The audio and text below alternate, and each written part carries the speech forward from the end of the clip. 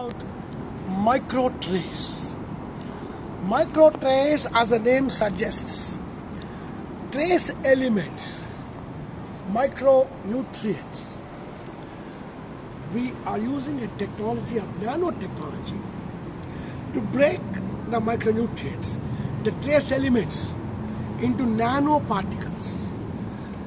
Historically, farmers have been using salts, ferrous sulfate, zinc sulfate, all kinds of salts.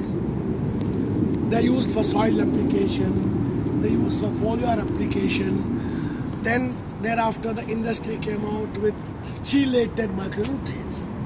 Chelated micronutrients are better than the salt forms. As the science and technology advanced, we're looking at nanotechnology. What is that nanotechnology can help us basically to look at this nutrition aspect? Micronutrient imbalance is becoming a very, very common problem in all the crops, outdoor and also in protected agriculture.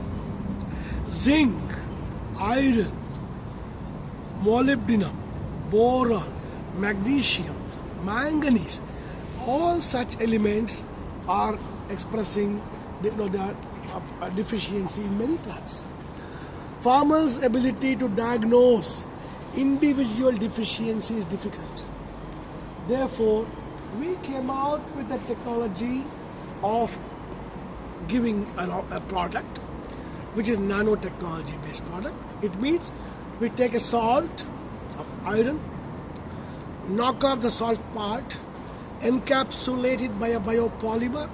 A biopolymer we use is based on ketone and water is a medium. Like that, iron is encapsulated, zinc is encapsulated, not salts here, element, magnesium, manganese, boron, molybdenum. All these are individually basically are taken and we do the encapsulation. Water as usual is the medium here. Therefore, MicroTrace is a product which is nanotechnology based micronutrient. Elements encapsulated by a biopolymer, embedded on a protein hydrolysate base and suspended in water. Therefore, the benefit of the product is we get a micronutrient in the nano form. It opens up when it goes to the plant surface. So we have an encapsulation by a biopolymer based on ketone. We embed it on protein hydrolysate, suspend in water. Thus, MicroTrace is a very unique product. The dose is 5 ml per liter of water. This is based on 50 ppm of each element.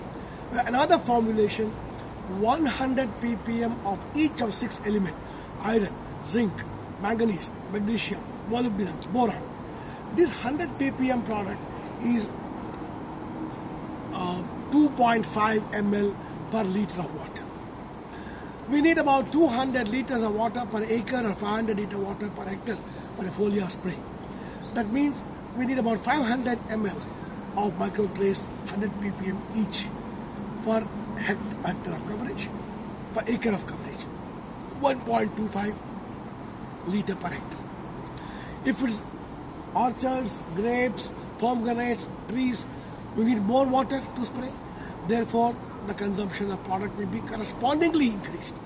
But the ratio remains 100 ppm each product, 2.5 ml per liter of foliar spray.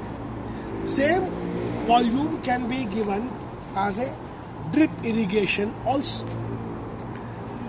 Drip irrigation just mixed with water. It's a water based product, so therefore there is no problem in dissolving in drip irrigation tank. MicroTrace is compatible with other nutrient products like soluble fertilizers,